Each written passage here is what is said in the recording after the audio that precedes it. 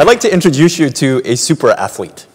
This is Eero Manteranta. Some of you may have heard of him. He's a Finnish cross-country skier.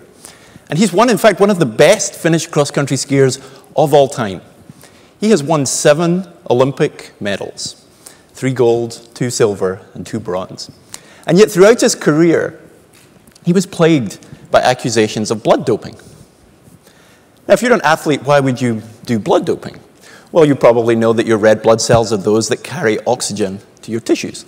And so you might be able to enhance your performance if you had more of those. And so some of our athletes who like to cheat will take out some of their red blood cells. They will put them in the fridge, wait till their body makes more red blood cells, and then give themselves their own blood back, changing their hematocrit, the percentage of your blood that is made up by red blood cells, from its normal, around 55%, to a higher number. So the reason that Eero was accused of blood doping is because his hematocrit was around 80%. Instead of the red blood cells taking up about half, it took up 80%. But in fact, what was found out after a little while was that other members of his family also had a hematocrit around 80%. They were also amazing cross-country skiers. And in fact, over time, what they found was that his family suffered from this condition. He had a mutation in his erythropoietin receptor. So erythropoietin is the hormone that makes your body make red blood cells. He effectively had the accelerator down on his red blood cell manufacturing plant permanently. And this helped his performance unquestionably. And also, took the accusations of blood doping away. Turned out he had a disease, except it didn't really affect him in a negative way, it affected him in a positive way. It helped him win gold medals. He was effectively a superhuman. So do you think these superhumans who are walking amongst us, probably some in this very room, do you think we could find them and characterize them and then use what we learn about them to make the rest of us superhuman? And maybe help those who have disease be normal again? Well, it's actually happened already. Might surprise you to learn. There is an aerobics instructor in Dallas, Texas called Charlene Tracy. And the remarkable thing about Charlene is her cholesterol level.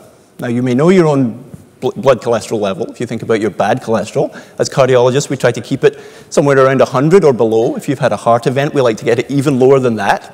Maybe something like 70, 60, 50 would be great.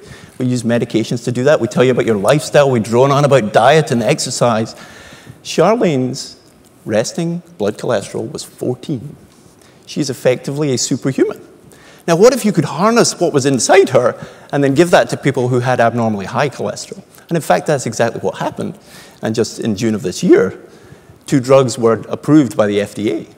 What she had was a mutation, in fact, in both copies of a gene called PCSK9. And you can think of PCSK9 as kind of the controller of a trash collection agency. And this trash collection agency sends people out every morning to go and collect the bad cholesterol. And the controller, PCSK9, is in charge of calling in those trash collectors from their shift.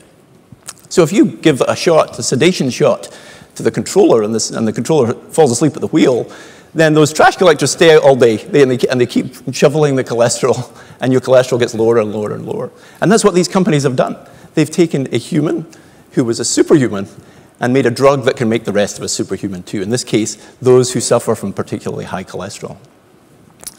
Well, when we think about athletes, we think about, in order to get to the most extreme athlete, everything has to work. You have to be like a finely honed machine. Your heart has to function perfectly. Your lungs have to function well. Oxygen transport systems have to be optimal. Your skeletal muscles have to be extraordinarily fit. So our thought was maybe we could go to the most extreme athletes in the world and study them in intense detail to find new mechanisms and to find new medications. And just to show you how extreme that is, probably most of you in the room will fall under the main part of this curve and not in its long tail towards the right. We're looking for people, however, towards the very long tail, actually less than 0.001% of the population. There are people with gold medals who do not qualify for entry into our study. In fact, this is one you might have heard of. Ryan Lochte has 11 Olympic medals. His reported VO2 max is 70, not high enough to be in our study. Someone who is in our study is this cross-country skier, another one, who has one of the highest VO2 maxes ever seen on record, 92 mils per kg per minute. So why are there so many cross-country skiers? Well, you know, athletes always love to compare themselves. They always say to me when I'm testing them, who am I fitter than? You know, who was last in the lab? Tell me about my VO2 max. Cross-country skiers are right at the top of the who is the fittest of them all table. But if you're going to study them, what are you going to do? Well, one of the things you can do is look into their genome, and that's a lot of information. Actually, it's 6 billion data points of information. And I can show you some of it there. The information is a line of A, T's, G's, and C's. You know, and in fact, if you were to stare at this screen that changes really essentially at once a second, you'd be sitting in this room for 3 months before you saw your whole genome on the screen here. The rest of my talk is not going to be a run through every single screen of the patient's genome. But that's a lot of information, and it used to be expensive information. The Human Genome Project, you've probably heard of that ran between 1990 and 2001. It was budgeted for $3 billion. So one genome cost $3 billion. In 2015, I can sequence my patient's genome for $1,000. There has not been a technological change like that in medicine or technology that I'm aware of. It's absolutely unprecedented. But of course, you're from Stanford, and we want to put that in Silicon Valley units. And the Silicon Valley units are, of course, a Ferrari. But if this Ferrari had dropped in cost as much as human genome sequencing had dropped in cost, it would only cost 10 cents. 10-cent Ferrari for everybody in the room. We'll even throw in some self-driving technology if you want. Although I think if you have a Ferrari, you probably want to drive it yourself. 10 cents for a Ferrari, and that's effectively what we're paying now to sequence a human genome. It's cheaper than doing an MRI scan. So what if we took that technology and the most elite athletes in the world and studied them? And so this is the elite study. And the elite study we set up just in the last couple of years at Stanford. And already, even before we have any results, there's been quite a lot of interest among sports publications and others. And what effectively we've done is gone around the world to try and find the fittest people in the world. We're currently in 11 countries, 19 different sites. We have about 300 athletes whose genomes we've sequenced, and about 700 in total that are kind of on the books ready to be sequenced. I've never talked about the results anywhere in public, but my team this last week were up day and night analyzing the data, knowing that I was going to be standing on this stage in front of you. And we do have actually one of the first results I can tell you about today.